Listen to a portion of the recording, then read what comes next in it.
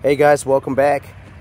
It's been a long time, 2 weeks. We've been real busy with our birds here and with some bees that we have. And I got a little sick for about a week, so now we're back. Here I am back again to talk about my chickens. How to add outside blood. I wanted to talk about that. How, and I also want to add this to the topic. How and why.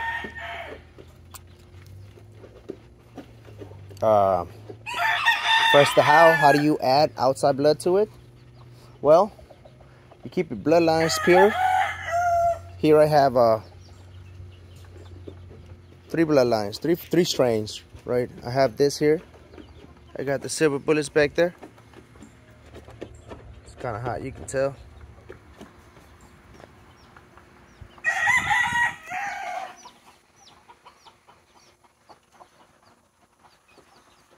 And I have my hatch over here.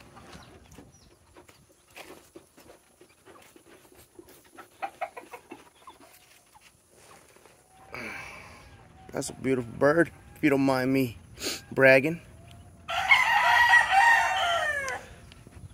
So how do you do it? Simple. You grab a pullet, a hand, best hands you can come up with, and you mix them.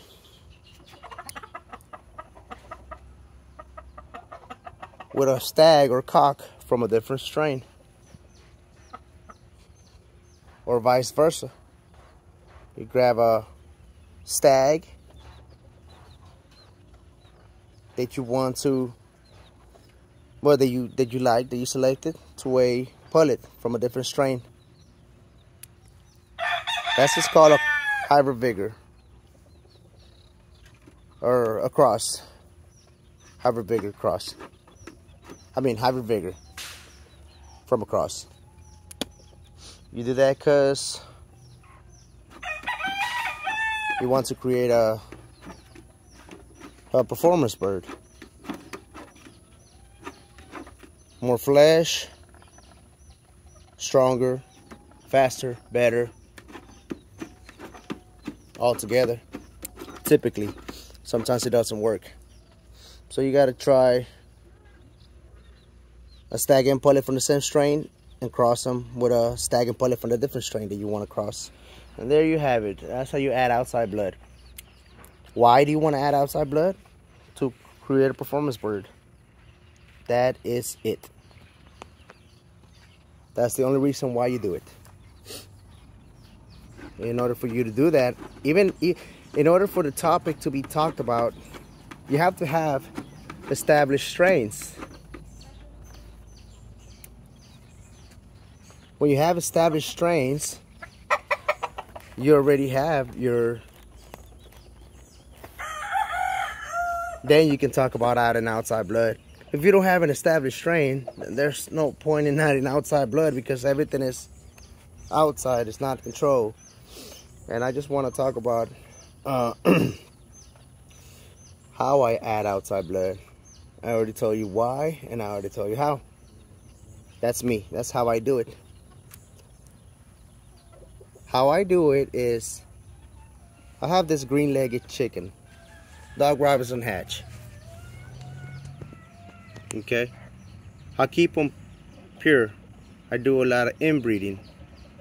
Inbreeding, whether it's brother and sister, or line breeding, or back breeding. Whether you follow the dad from the dad side or the mom side, whatever you choose to do. As long as you keep the bloodline from within themselves, and they come out very similar, obviously, right? Because you want them to throw off offspring that are similar, hence the strain. Once you do that for certain generations, once I do that for certain generations, then I could add some. Then I could create a subline. You create a subline from the same individuals, but that have different, very similar, but they lean towards a different characteristic. I don't mean how they look. That's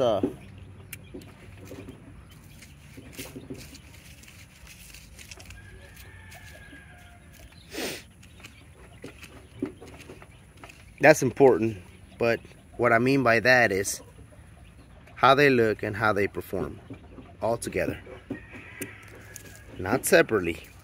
You want production birds that lay a lot of eggs. You're looking for those egg production birds. That's the characteristic, the qualities that you're gonna breed towards. You want heavier birds. You want birds that develop faster, that grow faster, that reach maturity faster. You start leaning towards the birds that reach maturity faster. How do you do that? Obviously, you get a bird that reaches maturity faster than the other ones, a hen, and then you get or pullet, and then you get a stag that reaches maturity faster than the other stags. Slowly but surely, you start you start doing that. Or you could add outside blood, an outside blood that already does that, right? It depends on your purpose. It depends on the purpose that you're looking for, what you're looking for, what you're trying to do.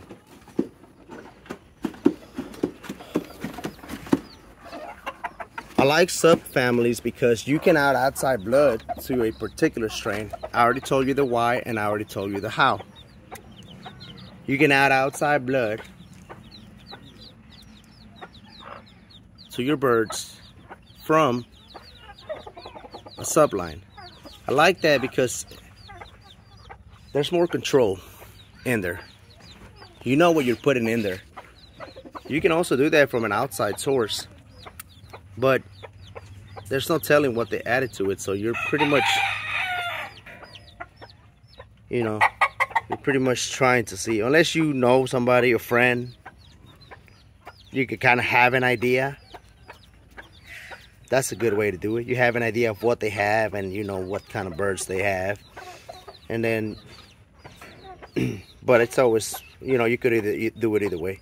If you think that that person has something different, that's your choice. If you want to add some outside blood from whatever. As long as they're very consistent. I'm not here to tell you what to do, how to do it. I'm just explaining how I do it.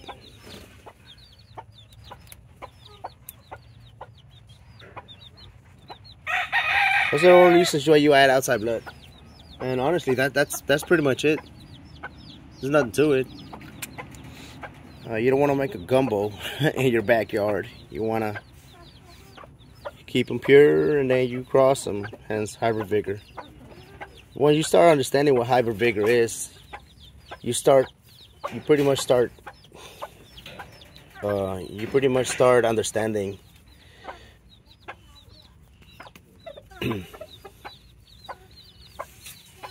breeding practices and why certain breeding practices exist and things like that.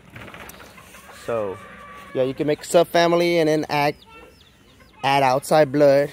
I already told you why and how, from this characteristic and that characteristic.